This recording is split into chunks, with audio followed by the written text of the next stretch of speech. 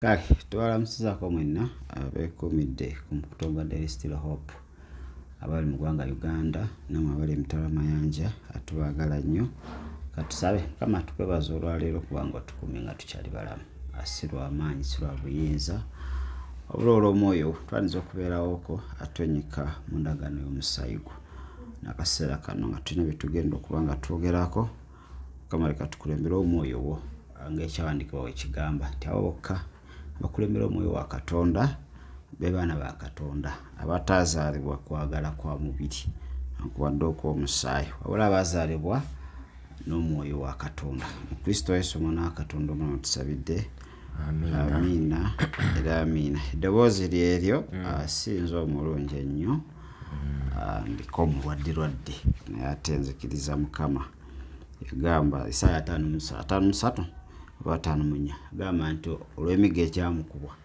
kwe kwali okuwonyezebwa kwaffe 5:3 tukkiriza Mukama nti tetusaamuweereza nga tuli balamu kyokka kituufu ndi mulamu kampeereze wabula noba nga omubiri gulwadde still olina okusigala ng'okola ki nedda nosigala ng'oweereza Mukama newankubadde omubiri agulwadde buuza ku bantu. Amiina. Balamusiza kumena abali ku mukutu gwa Daily Still Hope mwasibi mutya mwebali emirimu gyonna gye mukwasizaako emikono gyammwe nate tuzze okuba nga tubaweereza mu ngeri emu oba endala abalamusaako nga bujjo kanyikedderiki ng'egange.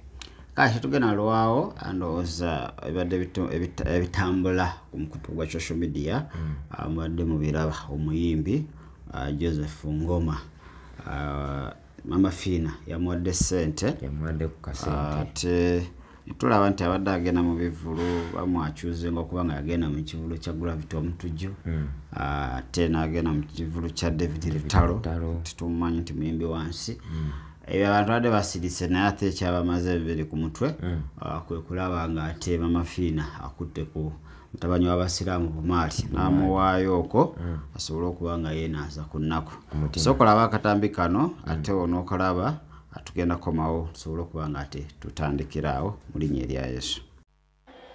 Abange Mama Finah walaga ekisa lwajeje nalyeyo Mama Finah webale kwagala Yesu kanaliwala kyolabadozayo Mama Finah Yesu akujjukira.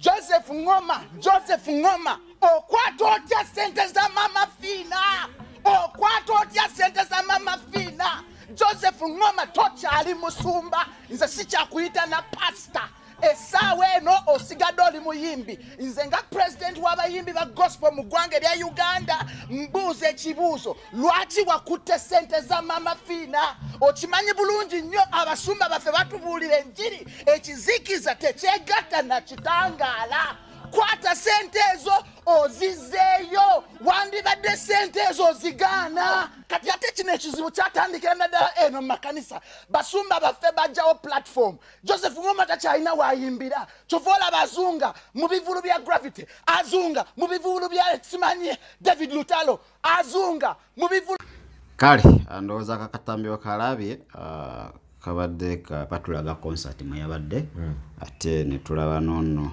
Lanik yakulembera abayimbi ba gospel mu ggwanga Uganda bagezaako okubanga ate akyuzinga Joseph Ngoma okubanga ate akkiriza sente ezo ebyo si bye byakasooka mu ggwanga Uganda abantu bazze nga babawa ssente politically abantu babaguliridde ate ne spiritually abantu balabye nga tubale nga bawa ssente gye buvuddeko awo era twala Mama Finah still ng'akwata omudidi awa Bugembe mu kivulu kye so ekyo kya bulijjo gyali azze ng'akikola naye leero saagala atwekubire njala tutunulire side bbiri zonna atunulire side ya Ngoma ate tutunulire ne side ya Mama Finah atutunulire nono president waabwe Lanik bye yabadde agezaako okuba nga ayogera gye tunakomekereza naawe njagala obe nga osengejjeza saagala obugume ekizibu kyaffe tubuguma ne tusala mangu omusango oba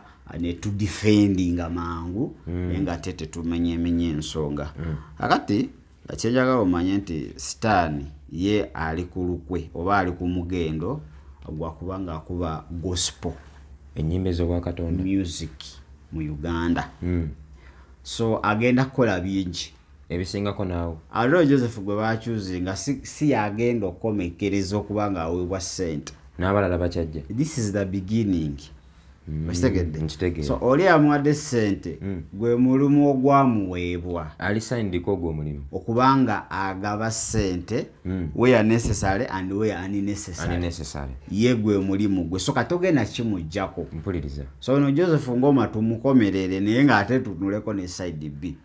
One ekireetera abayibi ba gospel abo okubanga batandise okwekkiriranya kyekiriwo ekyo n'okubanga ate bakkiriza ssente eziva ku mikono emirala ekisooka mu sector ya gospel music temuli ssente baavu. That's number one. Si baavu Katonda gwe baweereza mugagga naye be baweerezaamu be bakodo mu mitima gyabwe tebaagala kugaba abantu bakodo tegedde so muyimbi ajja kujja ayimbe mukome mugamba Mukama akongera amuweereddala mu mukisa atambuladdeyo mpulira alina okukola launch alina okufulumya ennyimba empya kyovala abatukesa ne babasaba milioni 2 okujja okuyimba twayananiza gundi atusaba milioni 2 yes mpulira kubanga Bible ega mubulizi w'enjiri alyananga kunjiri ye bakuba bakisusa nekigenda beyond kisinzira kanisa kati osaba kanja milioni 2 obanga otamusabye obanga bamusabye no sebi ye osaba senyo nga milioni 2 obanga otamusabye obanga atamusabye ate osaka kanisa akali jinja mushale eyo munda milioni 2 ate awo batokozeseza mwoyo wa Katonda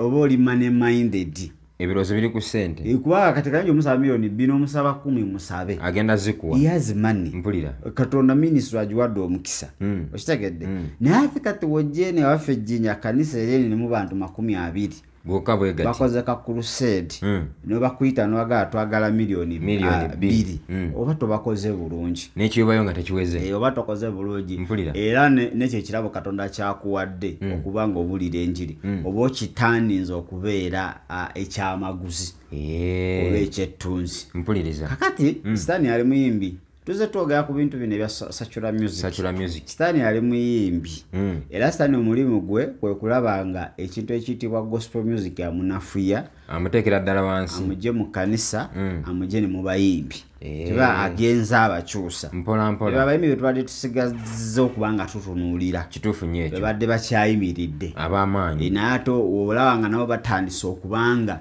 bayingidde ebivulu by'ensi okubanga bayimba ekyo tekikwewuunyisa Baada Joseph kyeyakoze sirabala kyantu baddawo ne beewuunya ebyo n'ebisinga kaawo bigenda kubanga birabika zinabadde manyo kyadde kive nnyo asi kive gyali kitegedde kakati saa gye tuliko wetunulire nga gwe va ku bantu sokoleke omuntu mwerekereze va ku bantu simanyi Pastor Gundi nakola wati simanyi Pastor Gundi nakola wati ebyo mu byesonyiwe akaseera kali salvation is person kati ye yalabye nga kituufu kisaanira alina obwetaavu alina needs kati ate waliwo omusamiza alese ssente kyokka atazirabyeko Joseph Ngoma akugambidde mbu ssente zonna oba ekintu kyonna kitukuzibwa na musaayi that's very true kituufu ekyo kituufu ekintu kyonna kitukuzibwa n'omusaayi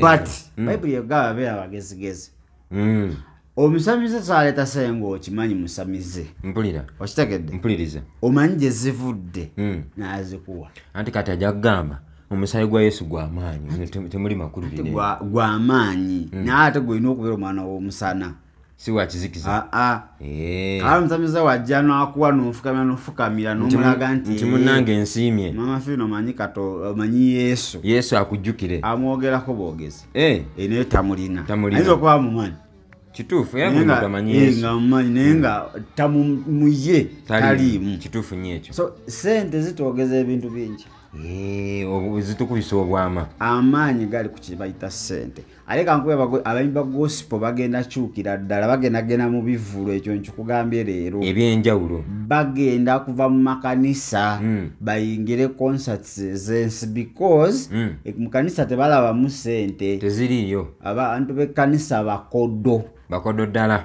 bali stingy nnyo tebavaako kantu mwana najja n'ayimba n'atuka okuvaawo nga tebalina kye bakoze eki nze mbadde nozaze kutuweereza kyokke nedda ate anaalya kuweereza kituufu ekyo wava katuuti nga mumuwa bayibuli ng'agirya ekigambo kya Mukama kibeere naye nedda ate leka tuleme okubeera abantu abasiruwala sivumye njagala tubeera abantu abagezi ebintu tubikozesa amagezi okitegedde omusajja azze n'aweereza kati gwe omusuubidde avaawo yenna awedde ayimba owedde abuulira ennyonta emwema n'omuluma akome ku kacupa k'amazzi ak'ebitaano ewaka ayinza okuba avuddeyo aleseyo abaana baana balwadde oba omukyala mulwadde oluusi abadde n'akalimu kabadde agenda okukola afune ku ssente akaleseewo okitegedde azze amaze okuyimba ataddemu ne transport we ate gwe Mukama akuwa omukisa ebintu ebimu kiba tekikola nedda enjiri y'ebigambo yaggwawo tetukyajagala twagala kati yabikolwa enjiri eriwo anti kati sitaani enjiri jabuya yabikola Mama Finah alikola yamubuulidde enjiri kati oyinza omujja ku Mama Finah ng'omwagaza ki katumukuwe ng'amudifendinga era ebigambo bye byayogera kati adifendingani Mama Finah ku lwekyo kye yakoze yagenze n'ayimba abantu ne bamufuuwa ssente n'alaba omukwano oguli eri ogw'ebikolwa nga muyitirivu naye no mu kanisa kankubuulire era tujja kuddawo tunenyenga abantu era tugenda kulaba gundi yagudde kati bali mugamba yagudde siri kuwagira Ngoma but let us look at both sides zombi mpuliriza jaga gundi yagudde naye kiki ekyamuviiriddeko ensobuko yabadde ki mpuliriza kati oli enjiri ya sitaani yabikolwa tetulemedde ku njiri y'ebigambo tulemedde ku njiri ey'ebigambo abalokole tebavaako kaabwe balinga gundi tebatakyabwe ate oli wagera n'afuna ebirala ate nga batandika gundi yagudde kati singa Joseph Ngoma yakale njagala obukadde 5 yakola vidiyo tebalizimuwadde ate ani zimuwadde kakati ageza ayimbye mu nsi omusamiza avudde eri kubanga gwe mulimu gwe agenda muwamba amuwadde ssente kati gutulajo kati kankule Mama Finah buli muntu gwawa ssente genda omukoleko research nzima munota agenesa Mama Finah ebiranza kubula facts ate ge mazima genda okole research ku buli muntu yenna gwawadde ssente Mama Finah gwakutte ssente n'amuyamba tunuli omuntu oyo obulamu bwe obupime the next 5 years okuva wamuweeredde okuddako emabega katono okudda mu maaso waba muwadde 223 ati balayo emyaka nga 6 mu maaso ndaba mingi olaba obulamu bw'oyo omuntu bugenda kubeera very worse okusinga ku bwe yali kakati waba muyimbi wa gospel Mama Finah n'amuwa ssente kankubuuliro yamaze okukubwa kiwedde abaanza okukubwa ennyimba zagenda okuddamu okuyimba bagenda munywa bagenda munywera ddala era ogeralabo yo Joseph mukwano gwaffe agenda tandika kola kolabo agenda tandika bya bugembe nze miteliyu byagenda ate kati gyasiiba kati eri omukwano gwamugamba tetusobola musabira nebitereera andi kati omanyi twasirwaliraawo siri bavuma mbadde ndoza tusobola omusabira ebintu ebimu byabikolwa tuli mu kusaba n'amazima omwana we mulwadde kiki ekyetaagisa ssente okumujjanjaba kale mukatusabe saala eyinza Mama Finah ng'ava eri ne ssente ng'amuwa obukadde 2 kituufu nnyo ekyo kati ogenda mu Katonda waakola nyengo ntandika okumukonvinsinga era agenda kuwaanaani Mama Finah samize tetuligamba nti Mama Finah kyakola kibi oba kyakola kirungi tetuligamba nti Ngoma kyeyakoze kibi oba kirungi naye tusooke tunuleko side zombiri tusooke tunuleko abaana ba gospel bana gospel bali bubi nnyo nnyini ddala kitegedde bali bubi nnyo kivula abamu batandise okwekiriranya ne batandika okukola zikolabo bamuyitako ku luseedi n'ateekamu transport we n'ajja n'ayimba ne bamufuayo 35,000 kitegedde obudde bumuzibyeko alina okwebaka baba bamuyambe bamusuza mu kyaki esiri ne zimuluma kitegedde n'abanga omuntu atalina kyakola Kituufu. Kati ffe twadda ku bino oweereza Yesu. Oweereza Mukama. Katonda ajja Empeera eri okusasula. mu ggulu. Katonda tagenda kuva na kisawo mu ggulu akikube wansi. Agenda kukozesa mmwe. Okitegedde? Mpulira. Katonda alina okukozesa mmwe baawadde omukisa. Ate mwe abaliwo. Mu blessinga omwana oyo. Kituufu nnyo ekyo. Kibaana ndibagamba mwali mukaaba bugembe. Zimanya yali mu konsati z'ensi. Kati yegasse kaani? Omulala. Mugera wanga n'omulala azze. N'omulala n'omulala. Kati mu kanisa mugenda sigaza buno Sunday school. Upcoming singers ba gospel. Ne ba Sunday school. Banga bagenza okulaba they are wasting time mu church. Ebiseera byononye. Babaniriza makanisa ag'enjawulo tebalabawo nkyukakyuka. Nga agenze wavuddeyo. Nga agenze yagenze ate avaayo na mabanja. Kuba atuka atalina sente zimuzaayo neyola transport. Essimu. Ubundi nsindikira emitwalo 5. Wenzijira. Va mu kuweereza. Kituufu nnyo ekyo. Can you imagine? Va mu kuweereza ne tewali ki? Kati omusajja agambye sente Mama Finah ze yampadde sizirabako buzibu. Nzitukuza na musaale. Sente ziriko Bank of Uganda. Era namaze naddo zikozesa. Era nazikoza. Era sente ezo zitukuzibwa n'omusaayi. Mpuliriza. Mwagala gamba Sitaani w'amaanyi. Sitaani asinga Katonda. Sitaani asinga Katonda. Mpulira. Tetugambye nti Sitaani asinga Katonda. Katonda asinga Sitaani. Kituufu. Naye lwaki essabo lya neighbor bulijjo simwogera n'ozannyiranga. N'okubirayo gundi. Sindikayo obwana bwesambireyo omupiira anti bulina Yesu. Kituufu nnyo ekyo. Be ebintu bye byonna bibiwe wansi. Ojja tubuulira. Kyo kituufu nnyo. Kujalaba mu yebyo. Lwaki osenguse mayumba 10 n'oveewo omusamize n'osenga n'ogenda.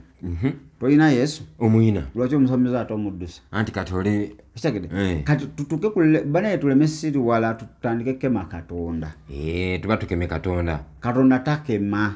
Tebamukema ate takema na kibi. Kituufu nnyo ekyo. Okitegedde? Kaka ebintu byonna tubikole n'amagezi ga Katonda. Kyo kituufu. Ebintu byonna tubiteekemu omwoyo w'amagezi. Okitegedde? Gospel music we yatuuka mu Uganda ye yakubwa dda. Ali wansi ku ttaka. Bino bye mulaba. These are just bupapa jolika passions. Kyogamba tusigaze zino ze bayimbanga emabega tumale gabya n'ezo. Era mupango gwa Sitaani kwe kulanga abayimbi ba gospel mu Uganda bonna abamazeewo. Nga bali ku ttaka. Bana abagenda olekawo be bana abayimba ebitategeerekeka. Byowuliriza mu kifa mind z'okubanga zidda wamu ali nobeera confused. Notabulwa. Bebo bagenda okulekawo. Naye bano bonna ba Ngoma. Bano batwini Habati. Bano simanyi Segawa ni Joseph Segawa. Abo bonna limited muteekewo amansaga. Obawadde amaaso abiri. Mansaga. Mpuliriza. Mugenalanga bonna bagenze mu bivulu by'ensi nga bayimbi. Era noyo gweyogeddeko yotwini Habati. Okiro mulabanga bashialingako ne nani? Ono gwogambe yasooka. Alwa. Gwe basooka. Okitegedde? Batera okusharinga. No, si kibi. Naye omanye kireetera abantu abo okubanga bakola ebintu ebyo. Let me tell you kyonna Habati kye yakoze byanfuna. Ngoma kye yakoze. Okitegedde? Ngoma amanya kye yakoze. Byonna byasi. Byanfuna. Yabadde ayagala ssente. Afumyeyo ka video akapya. Kuba yatulimbye. Bwe kyamututte. Mpulira. Mbuulira njiri. Naye kambuuza. Kakati ekibuuzo ne kijja. Tetuganye buulira njiri bantu abo. Tetunakuganya. Tetukuganye. Naye bameka abakyuse. Yalo tuzaye bameka. Bameka be wagaye bannaye abaagala okwatula. Muwanike ku mikono. Si kuwanika mujje. Mujano ku kituuti. Mujano ku kituuti. Ekita kiwa stage. Ku stage. Then womala abantu abo ino bali commending somewhere. Yakikozeeko. Kubanga jukira abaza from different parts of the world, the country. Kitegedde moyo concert. Kakati abantu sikuba tuza kubalekaawo. Oba toyina kyokoze. Oyina baako obateeka. Abantu abo oyina okubaako obateeka. So that they are discipled. Bayigirizibwe. Mpulira. Yade byokutufeera. Omusimanyi ngenda kubuulira njiri. Olumala okuyimba ne bakufuwa ssente. Ng'otambula ogenda. Wano osaba eddakisaala ya dakiika emu kitundu. Mukama nkwebaza. Leka mbasabire. Omukisa. Mukama abawo omukisa. Mwenna. Kitegedde? Nedda. Yagambye Mama Finah Mukama amuwa omukisa. Yeye n'ekibuuzo ekirala. Ekyamazima muntu ki agobogeza okuwulira kusinziira ku kiri ekiba kimuvugamu mu konsati eyo. N'ekirala ebyo ebivulu by'ensi waliwo amaanyi amalala agafugirayo. Kyekyo. Okitegedde? Ennyambala yaayo. Otuuka nga buli omu ali bibye. Kwana nabyo muyaze ng'okumuwa ssente naye ng'akantu kakoma eno. Naye naye bamubuulidde. Kizibu awo okusumulula enjiri ya Mukama waffe. Neenoga ku muntu. Ekyo kyonna kituufu. Era bekuba ku lwazi. Kwekuba nedda gy'oli. Ekuba nedda ate nekukuba nekusabuliramu gwe mwennyini ogenda okulaba nga manyi bano abantu bakuleeta oyimbira bano abantu olina obbasanyusa kituufu nnyo tojja leeta lwoyo olwo lwa kkanisa muzibire banayo tugende oluteeke wali ku kituuti era n'ennyimba gyayimbamu ng'ali mu kkanisa olina okukyuka wano olina obuukabuukamu olina okasuka ebigere olina olagamu oluyaayeyaaye kitegeera kubeera ndaba engeri gye babawunsingamu awo naye ate mu kkanisa oba oyimba ate olina okuyimba mu ngeri ndala abantu okubanga obaliidinga batuuka ku namulondo yakatonda sokoleza akatambi kano ate onoma wakawuliza tusooke tukomewo tulabe engeri gye tweyongerayo okwo esente z'omukyala lwaki tetuyinza kuzeesonyiwa oba siyinza kuzeesonyiwa zitwala talina banka era tewaliwo sente eriko bank of Maama Finah. Maama Finah sente zakozesa mukazi wattu ze sente zetukozesa sente zonna za Bank of Uganda, so tewali nsonga Maama Finah empa sente ate nenzigaana nenkwata ez'omulala nendekeza Maama Finah nga sente zonna za Bank of Uganda. Fena Bank of Uganda ye providinga sente zetukola ki zetukozesa. Yes, nchimanyi sente za Uganda legal tender naye bwoba manyi sente gye ziva lwaki oba ozikwata okitegeera ffe tukwata sente n'ez'abantu betutamanyi because tuba tetumanyi gye ziva naye zino z'olabirako ddala Joseph Ngoma take the money back. Eri ffe ng'abaana ba Katonda oba erinze ng'omulokole ffe ebyawandiikibwa ebitukuvu bitugamba nti sente zonna zitukuzibwa na musaayi gwa Yesu. Sente ezive wa Maama Finah fena tumanyi gye ziva okitegeera teziva mu makuba matuufu teziva mu yeekaalo sente si za Katonda. Sente za Maama Finah njagala kumusabira mukisa Mukama muwe omukisa Mukama kubanga waliwo abantu ababi oba waliwo abasamize nga tetubamanyi bumanya naye nga nabo bawa sente abantu lwakuba nti Maama Finah oba olyawo gwe mumanyi yavaayo oba olyawo neyeyogerako nti ofisha ne musamize naye nga abasamize bangi nnyo. Abantu abalala basamirira mu mayumba gaabwe omwo balina amasabo abalala mu mamotoka, so kakati bw'ogamba nti tojja kuddamu kurisiivinga sente ne Yesu sitaani bwe yamugamba buuka yagaana. Joseph Ngoma zayo sente z'abendi. Abasamize bwe tuba nga tubasisinkana lwanjiri nga ekibasisinkanyizza kubabuulira Katonda tekiri mu sitaani kubanga beetaaga Katonda. Naffe bangi kuffe naffe twali basamize nzejjukira edda nga tukyali bato twagendanga mu masabo nga tetunnaba kulokoka, so abantu bakola ebintu bingi nga tebannaba kujja eri Katonda. Joseph Ngoma tugenda kujja mu gospel music industry, tokyali muyimbi wa gospel, tokyali musumba. Nze presidenti ndiwo okulungamya abaana batambulire ku kkubo ettuufu. Lani kayinza okuba ina bakulembera abamumanyi naye nga omusajja omuwulidde atugambye talina ngeri gyayinza kugaanamu talina ngeri gyayinza kugaanamu kibi.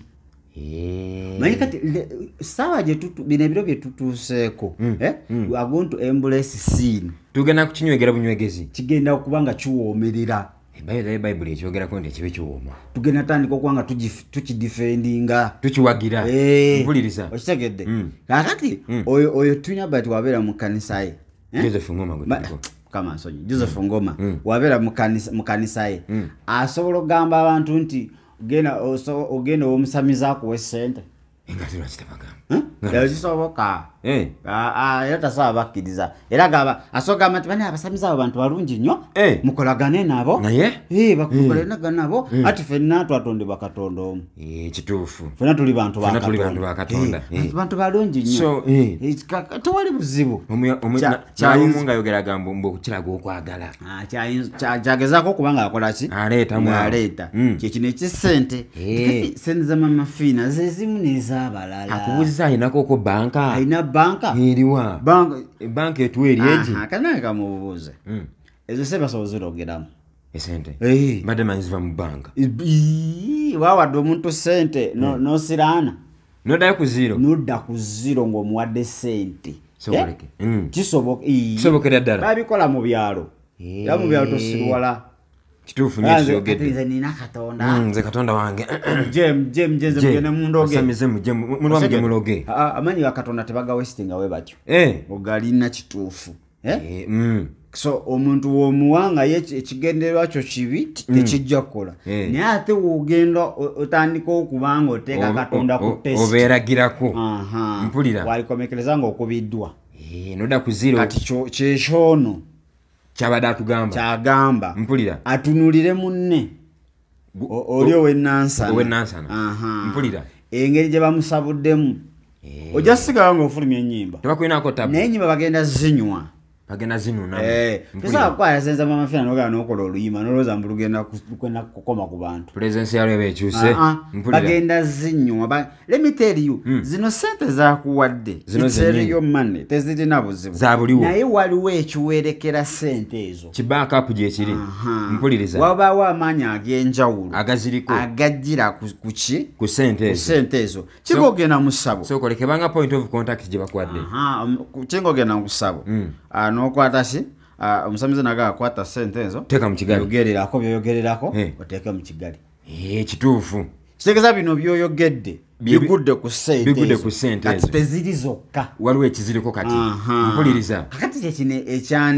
ekya Ngoma kyagamba musente yazisabidde awo mu kuyimba ate talina budde busaba ng'ate abujjawa ate aleme kulimba let me tell you okwerabira kwekuli ayinza okuba n'okusaba teyasabye yasabidde wano nga bamutandiseeko naye nga bwe bazimuwadde yatadde mu buutu neyegendera n'ateeka ku akawunti naddamu n'asaba enkya kumakya neyegendera kakati ezo sente baba bafunye access gy'oli kekale katugamba nti kamanga ka tracking device mpulira era ennyimba zogenda okuddamu oyimba era gwe tunuulira Ngoma tumwemuko ka space gwe tunuulira ennyimba zagenda okuddamu fulumya okutuleetera mpulira ogenda labamu ebyenjawulo ebyefaananyiriza ebyensi nga bisikeno neno ate teyakonectinze ne braza oli yakonectinze kati awo babalina bulungi bali mu ttaanu zaabwe Maama Finah alina akabinja ke kaafuga akalimu abasumba n'abayimbi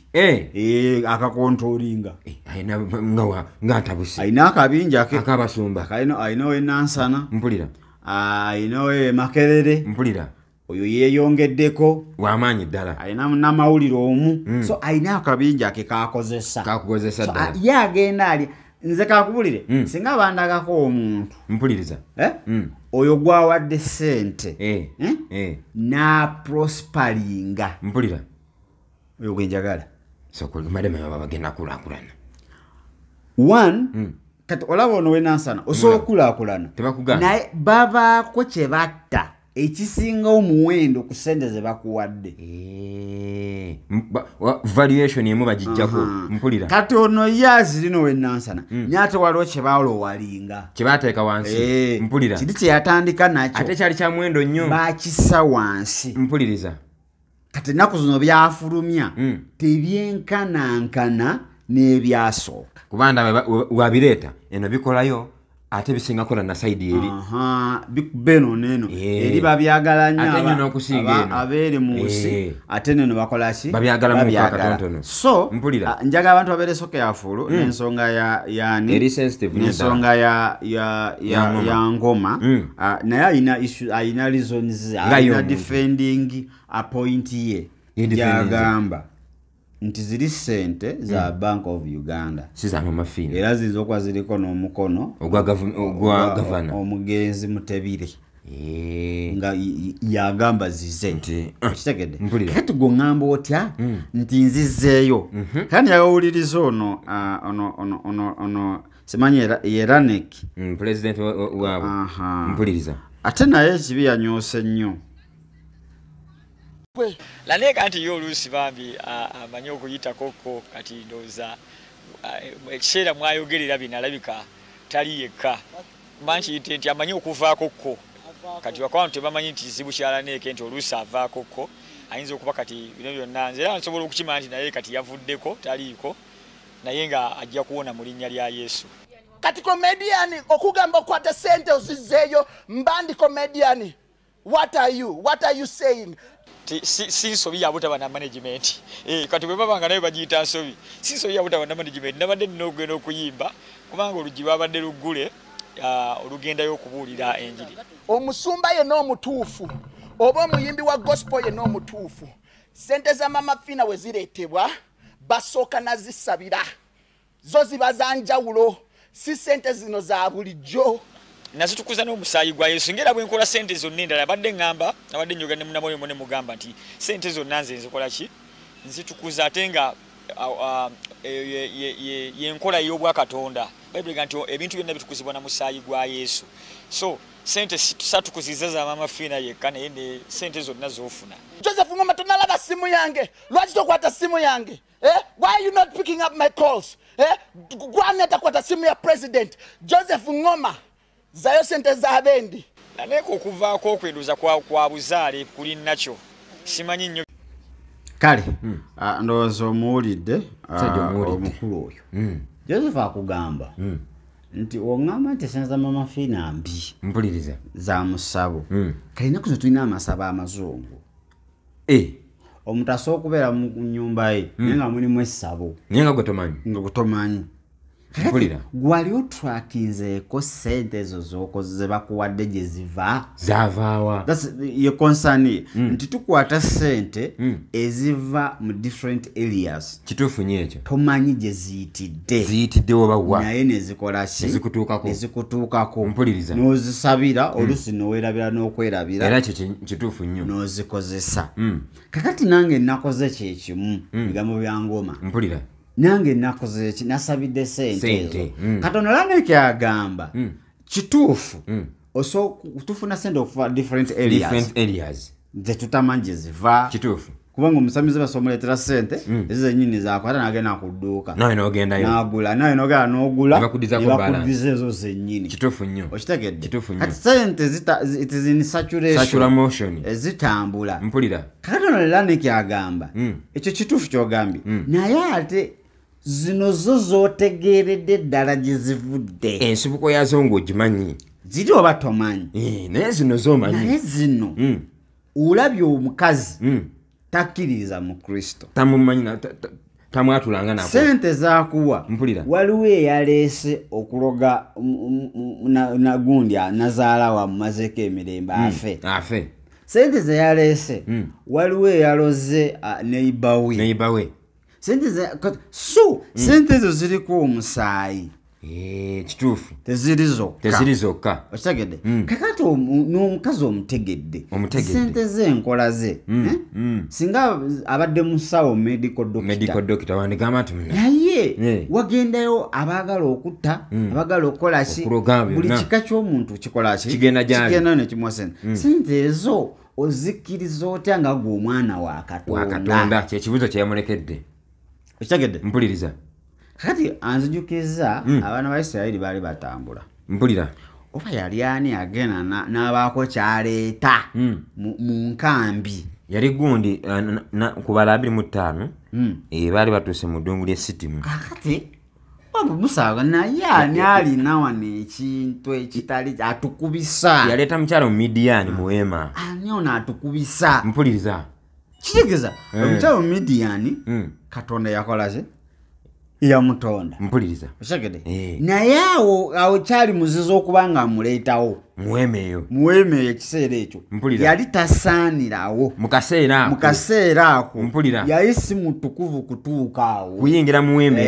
mpulira yali agenda kkubya banne naye Jesse yali omukazi kati nga bakubya atya kubanga yaliko ekyoto ekirala mpulira so okujja kwe kwali kugenda kunafuya abaana ba Isirayiri abalabe baabwe babakube ekituufu nnyo kalinga katego mpuliriza kati ono Laneki kyagamba nti sebo omanye ekyoto zino zo ziyinza omukazi ono emansa gyamansaamu sente zino ate nga si wa Bwakatonda ate we tutunuulira n'abantu bazaayambe tunula emyaka 2 okuva bukyayali abayambye tutulire back 20 years kye teyakyogedde neza kitaddeko kati gwe kitaddeko 20 back years okutuusa olunaku olwaleero emyaka egyo 2 ndagaayooko omuntu omubwati nga in fact yamusanga ali bubi naye n'atereera mu buli kimu nga tewali kate kya droppinga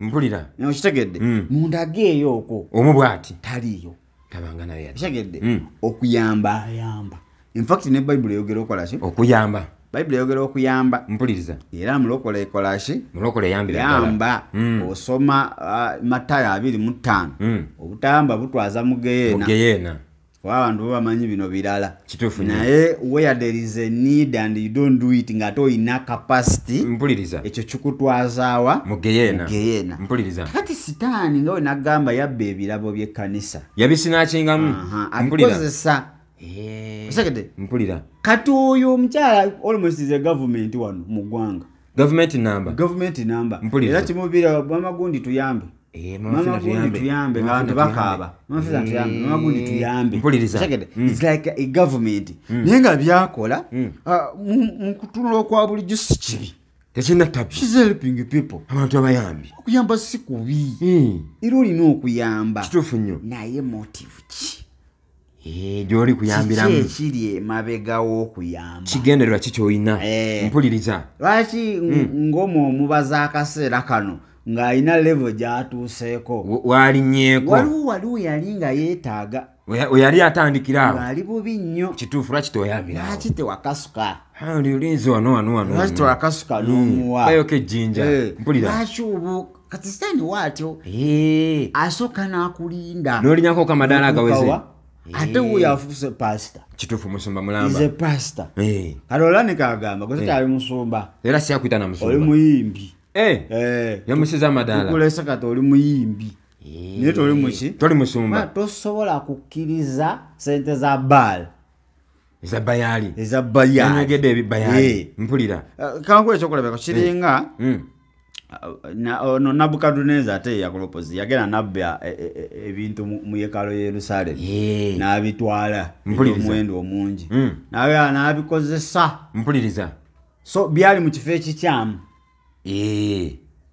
kituufu era nzijuke baseera biddeeta n'abaseera bali bava Babiloni badda nabyo bakomawo nabyo kati kiringa okugenda mu ssabo niyo baako byojjayo bikuyambeko mu kyasi mukanisa bale tetulina Ngoma omusamiza atuwe ku Ngoma atuwe ku nsaasi anti mukyaki kati tulina ensaasi bazinyenye atuwe ku nsaasi tebalina ntebe yabaali basabye entebe atuweeko ebyo tukozese atumale tukole ki tukomyewo wane ekyo nakituufu kirungi kubanga baba wadde era mubamutendereza Katonda naye mugulumiza wabaawo ekyoto ekirala kye muli kusembeza muleesa ebyemizizo mpulira musembeza ebyemizizo mu nyumba ya Katonda nsaayo emu kuno okunyokeza kw'obubaani buno takwagala akukyayira ddala takolagana nako mpuliriza kitegeeza waliwo ebintu bitukola nga biringa ebirungi naye nga mu maaso ga Katonda bya muzizo birabikanga ebirungi ffe mulamu oba bulijjo era okirabanga kirungi bituyamba mpulira kuba kati Maama Finah okuwa akantu mwana waffe saawa zino makyo aba akujja wala nno ate akatali katono kintu kiba kyamaanyi ate we tudda mu bwa Katonda kiba kikyamunyonyi ddala kiyinza okuba nga weekubye ekyo weeteebye ayinza okuba akukubye akunogoddeko mpulira motivu ki eri wansi w'ekyo okuyamba lwaki ali kuyamba banalabye engeri gyakasenga akantu nga bannange tubatereyo akantu ako ndowooza akavidiyo ako bayinza okuba bamaze okukalaba bakategereza ddala omukalabye ngeri gya sente yazikasuka akuwa omukisa ninga bannange yagambye ngenda Maama Finah ngenda musabira omukisa yamugaya Yesu akujjukire Yesu alina okujjukira abantu be kaziringa okusanga ekiwuuba kalomatene ewaffe eyo ng'oli kumusamiza omusabira omukisa Mukama akumpeera omukisa ate akuwaddeyo oluwayi lwaffe n'oli yalebaddeyo kuli bubi wadde Mukama akumpeera omukisa mufe mugalokoka ati kiyitago kato yeetaga ki munange omuntu akuwadde kantu mukisa kigwatalina gw'oli musabira nga yakuwadde n'okugwa Yesu Kristo ye yalina okusabira gw'oli obubi ekitegeeza oli adalina okusabira ono oba Finah yabadde alina okusabira Ngoma ale Ngoma yali kusabira tekisoboka bale manyi omuntu akubira omukulu engoma naye n'azina kakati Museveni ajje mpulira akuweyo akawumbi musabira omukisa ate mukisa kigwaga musabira Mukama amugasiye ensalo ze. Ezirwa. Amwongereko. Wayagala watuuka, wayagala wasula, ata wagaba ogende Kampala atukira mu dakiika 2, gotwambulira saawa 3. Nantono kuba jamu nga yakukutte. Mukisa ki gweyagala omusabira? Kiringa omugagga okwaniza mu makage. Mpuliriza. Aina buli kimu. Kyonna. Okitegedde? Kata akwadde emitwalo 2. Ng'omugagga afukamira nkusabira omukisa. Ate ogwaki? Akuwa no. Gwe walifukamida akusabira. Gw'oli obu. Osobola okutapinga ku mukisa. Wadde ne ekituufu ekyo. Oyo ekyomusabira kambuze nga tona bagamba amasala mama Finah yandi musabide mukisa kyo nedda oyo si toli mukisa oyo kumubulira njiri Finah talina mukisa gwogenda musabira gwogenda kituufu ekyo she has oleda alina ate yawadde naawe oyo wakubulira njiri timunango okampadde gase ezo zompa Yesu akwagala dozimpadde nomubulira amazima mpuliriza Yesu akwagala sigwa wote kama kasukire ekisa ekyo kujja mu joli eyo nawo jonnonya nga tononya kumpa sente nga katonna bakuteekako mikono kituufu nnyo abo beetaaga waliwo abantu abatakyetaaga mikisa nga tomana na budde bw'akuwa omukisa kati omugagga akuyiseewo omusabira mpulira akuwaddeyo akakadde olisi wa mikisa kituufu wakubulira njiri waba tugeze mulokole nga mulokole wakwebuuzaako si kwebuuza ogamba mukola ki mukama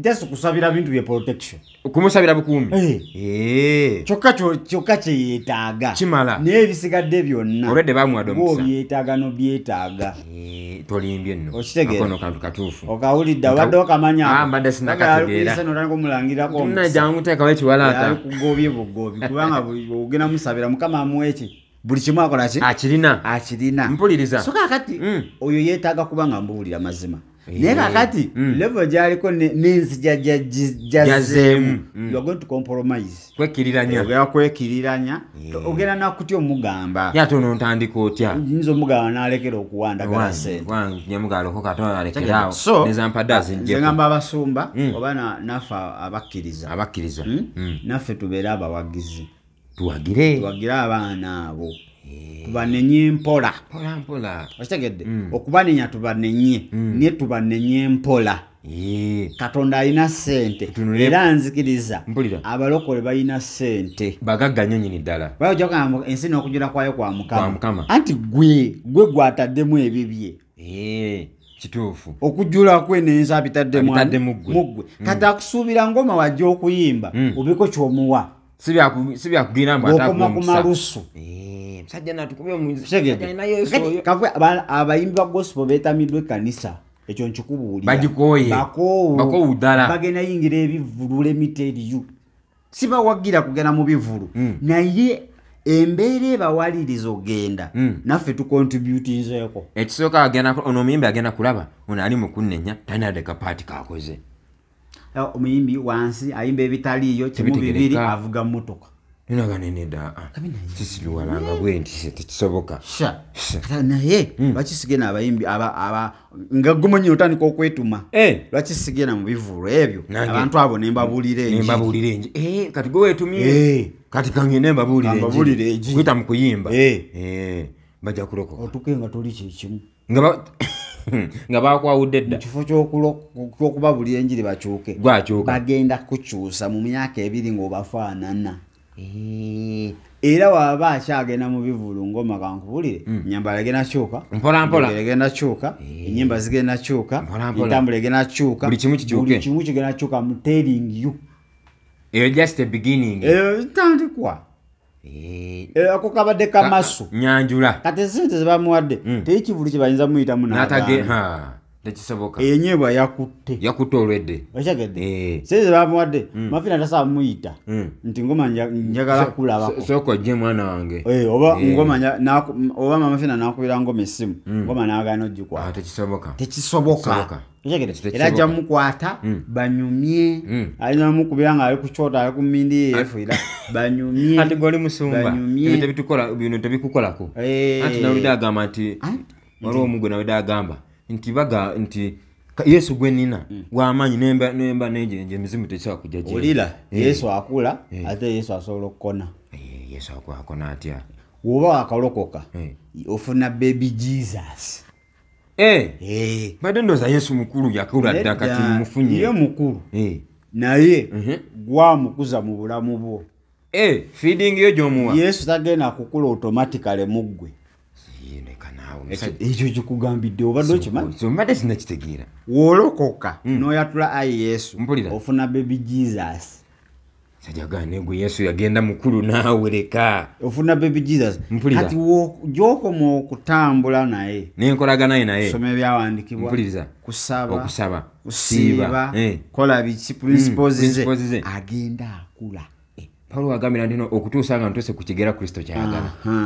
agenda akula mpola tusome ku kyawandikibwa wampe ekitabo ekyo tusome ekyawandikibwa wano agenda akula mpola nga wakula mpuliriza omuntu eyakalokoka tusaba mutwala kwokya ssabo mbadde manyi asobola odyokya oyinza omuleetera obuzibu amafuta gaba mangi asobola nga Katonda akoze okwagala kwe naye ate oba omuleetedde obuzibu mpuliriza naye otuuka ku kigera ng'obabuuza bubuuza essabo liriwa bana eririwa muli nyanjulire njokyewa leero okitegedde mpuliriza Luka 2:52 ontute mu Luka 2:52 Dokita Luka musajja ali w'amaanyi ebiseera ebyo nakati Yesu naye yawandiika 52 egamba etya agamba bw'ati awo Yesu ne yeeyongerako amagezi n'okukula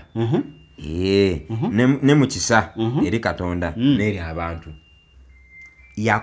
Yesu yazaalibwa kato yagenda akula mpola wano between 0 age ne 30 age Yesu yali nothing yali talina kyalina yali Yesu wa bitabo nga naye abamwogerako boogezi era awo between 0 years ne 30 years Katonda teyayogera nnyo na Yesu teyayogera naye Katonda akoma wano ng'agamba Maria ogenda zaala omwana w'obulenzi oli mutuuma erinnya lye n'akoma awo neyesirikira teyaddamu bino ebya Yusufu byali birooto kwolesebwa ali mutwala Egypt ali mukomyewo kwalikola ki kwolesebwa Katonda addamu okwogera nga Yesu bamubatiza Yokaana mpuliriza awaddiramu okwogera ntono omwana wange ne kyatwala emyaka 3 nga Yesu ali kukula mu magezi ne mu kutegeera mu nsi ey'omubiri n'ensi ey'omwoyo kituufu kitegeeza wozaalibwa mpulira omulundi ogwokubiri obeera bebi yennyini obeera ne bebi Jesus oba okyali ku mata wakutegeerera butegeerezi Katonda yakutegeereraawo kati gy'okoma okutambula Katonda ng'atandika okwogera tandika okuwa ebipya akugattako mpolampola okulampolampola kituufu kati Finah wasanga yakalokoka n'amuwa ssente n'azikwata tewaba nnyo buzibu tekibako tabu ate alina kyamanyi nze kakati yeye yekwatira ate oyo aba n'okukkiriza kunene omuntu yakalokoka mpulira Yesu asinga naawe amasabo empanzi mekete neerira naye kakati gy'okoma okukula olina okuba nga olina omwoyo wa discernment kakati ng'oyawula olina okutuula wansi ebintu byonna obikozese mwoyo wa Katonda akumanyisa okwawula wali Katonda yakuyambangako yakulonderangako Pawulo agamba we nali omuto alowooza ng'omuto era natambula ng'omuto era nakola ng'omuto naye kati nkuze Kristo kyava ndowooleza okuba omwesigwa kitegeeza nga twakalokoka waliwo ebintu bye tukola Katonda n'atulekerayo kyali muto amuleke bikyamutawaanya ekintu kye wakola nga wakalokoka okiddamu kati Yesu akubonereza emirundi 8 sokoleke oba wakitegeerategeera kati okuze okimanyi nti kikyamu bebi yakazaalibwa omusanga nga ali kutabula enfuufu tekirina tabu yeeriira yegane kyagazanyira mu nfuufu kati basanga jamil saawe naye kati bakusange oli mu nfuufu ogyemu n'engoye basooka kugamba neighbor ow'edduuka waali ntuguleyo ku miguwa mulete ku miguwa ow'ekibooko amenye si kibooko ow'emmotoka ajje tumutwalawa mutabika brother awunze katumuchekenge muko obongo obukoze naye wali nga basanyuka n'okusanyuka naye ka baby cafe kizanya akate bikole sawa eno kitegeeza okoze eki okuze waliwo level gy'olina otuukako ng'ebintu ebimu sani talina kulimbalimba mu byekisiru eyo message egenze wani ng'olina agimanyi agitegedde ng'olina okusalawo kituufu umanya kakati level gyendiko ate sitasobola kujala ale n'ofera na busente nontega obusente obwo ng'okoze eki okuze kati ofuse na musumba pasta kitegeeza omwoyo wa Katonda mugwanywedde yanywedde dda etacyalinga bano bewakakolera ku lusede ne balokoka bakyalimu olwa Thomas naye oba kalimu olwa Filipo tutuuseeyo olwa Nasanairi naye nga gyali evayo bulokoze suubira mpulira so byo byonna byetwogedde njagala omulokole gwe nga tonnaba kusala musango otule wansi odukole discernment ate okimanye tekigenda kukoma ku ngoma kikyajja bangi bakyabanogola ojja kwewunyanga ne gwomanyi luno olukwesinziggu bangi bakyakola ki bakyanogokwa bakyakubwa mpuliriza naye nga kyegambye nti webandi oti pasenti naffe tukontributizeko nga 20 kukubwa kwabwe kubanga tufuuse nnyo ba mukono gamu tetutakaffe kati bano abayimbi basajja battu ne bagenda otunulako eri nga waliyo akantu njasigala eno nga nsaba eri ngende nyimbe ate kirungi Katonda mulina so kati ebinaava ngende nyimbeko buyimbi nze nveeyo bagera mukyusiza ddala tandika okuba nga nenyimba tukoleko kakolabo n'omutujo okitegeera era kyoyogedde ekyo kimanyi kajja tosobola kuŋŋamba nti omutujju akoze concert mpulira pasita bakuyisa oyimbe ku concert ye osobola ate mukama nti yakutuma eri ezaabula endiga eza Isirayiri osobola okgenda kakati awo oba okuze naye kati osanga brother yakalokoka twala tukutwale mu konsati y'omutujju owulire egiri tugende njaba kuba ekigambo nzaabo naye gwe lwaki balaba saawa eno lwaki embula the way we organize crusades yanjawulo lwaki byakiro manye ekiro bingi sitaani yeefuga ekiro bannaye wano emisana omuntu okugyamu awo empala okufuka kiyinza okuba kizibu naye ekiro omuntu asobola n'okugyamu empale n'akola byayagala ebya zondo kiri ekiro bannange so ekiro kizibu ekiro kinyaga bingi naye kambuuzeeko kyogamba asobola okumaliza concert n'afuluma bufulumi talina kuwulirizaako za banne ekisi jukira mubeera ku line olina otuulaawo ate bakusobyayo eno waiting list bagakutunuza mu kamera ng'oli mukumenya ne bakunamira abantu byonna olaba otegedde oba otudde eno waggulu byonna birimu audience batudde nga we baagala bakukubya ebifaananyi ogenda kujja paasi okwatagaze nawe nga leero giyitamu amiina so mpulira ffe tetukomeredde muntu yenna wabula tukusigidde kifaananyi side ne side ya Ngoma yandiba omutuufu okusinziira ekkanisa engeri gyekwatamu ebintu tuli tustinje tetuvaako kaffe balowooza mbu oba oweereza Katonda buli kimu kyabwerere olina okola byabwerere so ne tuleetera abayimbi abo okubanga bakolaki ate n'ekirala kyetugamba mu muganda waffe Katonda waffe mugagga alina byonna tolina fukamira musamize okuwa sente bayibuli buli livivi lirifukamirira Yesu buli vivi linaavunama buli lulimi lunayata nti Yesu yani nti ye Mukama ate gwe bakulabe oli ku musamize byandikuba tuba tukoze tubikyusizofudde so naffe twekube mu mutima tetuli kugulumiza eti oli omukyala alina amaanyi mangi era wakuwa ekintu kijja kukola kina nedda talina maanyi gonna kituufu nnyo Mukama waffe yasinga amaanyi gonna naye yatugamba tubeere n'amagezi tubeere bagezigezi yakulekera discernment agabeera n'omu Ephesians chapter 1 verse 17 nti Mukama waffe akuyamba akuwa omwoyo w'okutegeera w'okumanya n'okubikkulirwa n'okwawula bakolosayi emu mwenda. So olina okubanga ebi elements ezo zonna sokosoma Ephesians 1:17 olina okubanga elements ezo zonna okola ki ozirina ng'onookola ekintu. Ephesians chapter 1 verse 17. Katonda wa Mukama waffe Yesu Kristo ye kitaawo ekitiibwa oyo w'ekitiibwa awewe omwoyo w'amagezi ow'okubikulirwa mu kutegeera ye. Akuwa omwoyo w'amagezi n'okubikulirwa mu kutegeera ye. Mu kutegeera Katonda mwene. Mpuliriza okimanye nti kino kye ngenda okukola Katonda mba mutegedde mwali. Yesu yalina obudde obw'okutulangana Abafalisaayo teri tulaga Yesu nga Abafalisaayo waliwo ke baleese nakakana wansi mu kitiibwa kye. Baleese yabalaganga ye alina ow'amaanyi yamutuma. Kyekyo yayogezanga buyinza. Mafina waba alina ssente ng'ayagala zikuwa bwegenda mu maaso n'okuyimba ziteeka wali soko ziteeke wansi awo ziteeka awo bwegenda mu maaso n'omulimu lwaki ate osooka ogenda ate otandika omuyimbira wakuwa ate omulangirirako kitegeeza you are praising.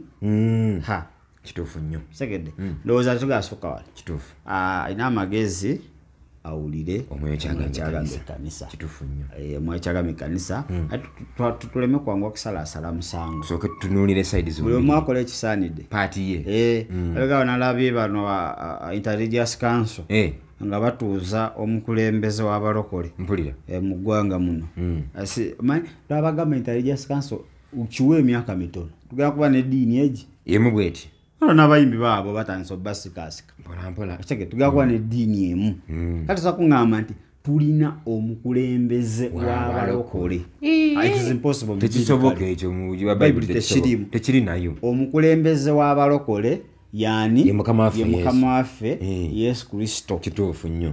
Tugongamba nti gw'okulira abalokolani bameka be walokola ab'okulira walokolani bw'okulira kituufu nnyo ekyo. Kati ebyo ate bibaabawa ebisala biddamu abo omuggo gwina gwekikiikirira gwambalo gandula bikofiira obubonero bwa kitegedde so tulanga in blessing the one world religion polampola kanisa okubanga ejja twagala ejja weeri efuga ddala kitegedde otubanga tutandisa okubeera n'abakulembera obulokole nga si ye Kristo Yesu wabula muntu nga yakulembera abalokole mu ggwanga lyonna. Nsebo yatudde nze nkukulembera saabalokole kati wayatudde nze nkukulembera omuki mu kulokokaako ate nali njatula nayatula ggwe anti nze mukulembezi gwosobola kunnyambako kunkulembera mu bigambo si mu kulokoka kwange naye okulokoka mpulira waliwo eyandokola yankulembera era gwe ntunuulidde Pawulo agamba nga tutunulira Kristo omutandisi era omukomekereza okukkiriza kwaffe gagabiina agamwe gaggwawo gasobola okukola pusinga tomorrow. Kituufu nnyo ekyo. Kakati obukulembeze bwamwe babula kitegeeza abalokole bagudde bafuse baddu oba mbomboze vagabonds kati mwe abakulembeze ada bakulembera bamuvuddewo mwena newe muvaawo nze newe nvaawo nange newe nvaawo nga Kristo akyaliwo obulokole buba bukyalira ddala mu maaso. Kituufu nnyo kitegedde so tuleme okulimbibwa bingi bigenda kukolebwa ate esaga abantu basamaalalire ennyo tuleme kusamaalirira mpuliriza kitegedde ebintu ebimu tuleme ebintu ebimu birina okubaawo biriko byawandiikibwa ate n'ebiri waasi bigenda tuukawo. So kati kino okiraba kikweyinge n'ebyawandiikibwa olabe bulijjo Katonda abakwadde ekisa ekisaba weesabire kireme kutuukako oba kireme kutwala kuba kino ekijja tekisosola kizirenga lweyo ekyera bwezi. So kati okirabe wa neighbor toseka munnange gwenzi gy'onyweza ez'omutima gwo otekako nekufuru awo mulabe oleme kubanga ate omwa space yonna 0752 347 ne 07mukage 0883 ze namba zaffe zoyitako asobola kubanga ate oyogera naffe comment section weri osobola otekamu ekibuuzo kyonna oba comment yonna advice yonna ate nsobola okubanga ate tutambula naffe mu nsonga ez'enjawulo wansi awo akagambo joining a membership yaffe audio zonna ozisanga ku Day Still Hope 2 ate video ozisanga ku Day Still Hope wala bagamba bane audio nga tasobola kubanga downloadinga video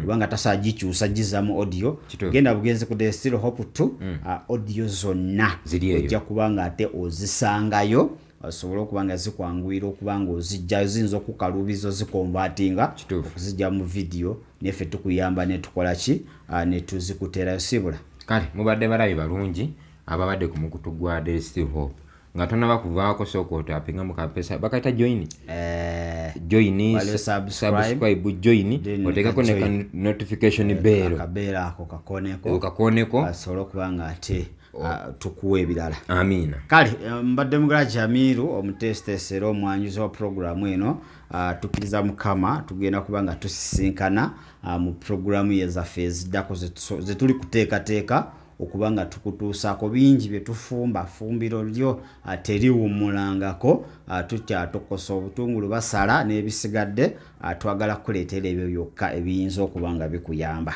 mu nsi mulimu stories nyingi neziri current ezibuuminze naye ziyinza obutakwongerayo mu nsi ey'omwoyo ate ezimu ziyinza okuleetera okweraliikirira n'olaba ng'ensi egenda okukoma n'olaba ng'entalo ezigenda okujja so story nyingi naye ffe twagala ezo esobola okwongerayo mu nsi ey'omwoyo ate nezisobola n'okubanga zikuwa amaanyi n'obuvumu osobola okubanga otambula luno olugendo lw'osigazaayo jjukira okyali mu mubiri olugendo olina okubanga ate olwongera mu maaso okutuusiza ddala wali ku point mukama waffe awagenda okubanga ate akupiikinga osobola okubanga obeera naye emirembe n'emirembe nalongo yabadde ku kamera mugala Jamiru mbasibudde mweraba